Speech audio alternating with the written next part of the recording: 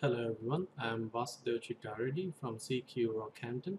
Today's presentation is about development of a test bench using PLC, programmable logic controller, and monitor the test bench using supervisory control and data acquisition system, which is called SCADA. The project is initiated to give learning experience to CQ electrical and electronic students about automation using PLCs and hands-on experience to control and monitor industrial process. Here are some of the acronyms that are used throughout this presentation that are test bench, a workbench used to verify a design or model, PLC, which is programmable logic controller, SCADA, a supervisory controller and data acquisition, IO, which is input or output. Here are some of the topics we are going to discuss in this video presentation. They are objective or initiative of this project, test bench that is going to develop, the PLC used in the development of the test bench, programming language that is used to program the PLC, workstation to control, and the deliverables of this project. The project is mainly initiated to give students an idea of automation and how PLCs are used in automating industrial process. The test bench I'm going to develop is developed using M340, which is a Modicon 340 PLC test bench, where we have the digital IOs and the PLC mounted on the front panel. The safety sockets are connected to the inputs and outputs, and this test bench is designed to operate on a 24 volts DC and 3 amps power source.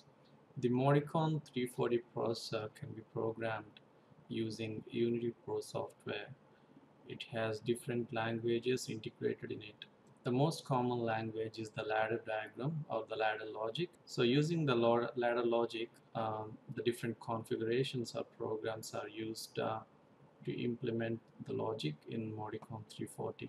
Some of the programming languages that can be used using Unity Pro on Modicon 340 functional block diagrams, ladder diagram, instruction list, IO, structure text, or a sequential control, which is SFC. Here is the workstation, which is called Festo MPS automated system used in this project.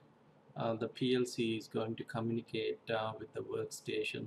This workstation can be grouped or integrated as a single system, which solves the purpose of filtration, mixing, reactor, and as a bottling station, or they can be used individually and communicate with the PLC. Here is the complete workflow diagram of the project I'm going to implement.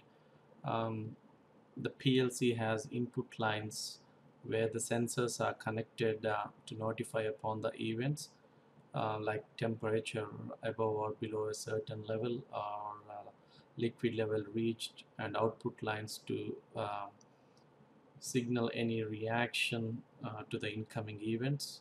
It uses a programmable memory to store the instructions and specific functions that include on-off control, timing, counting, sequencing, arithmetic, and data handling. And here are the deliverables of this project, which is a complete design of the test bench, physical test bench, a documentation of setup, and various test bench configurations.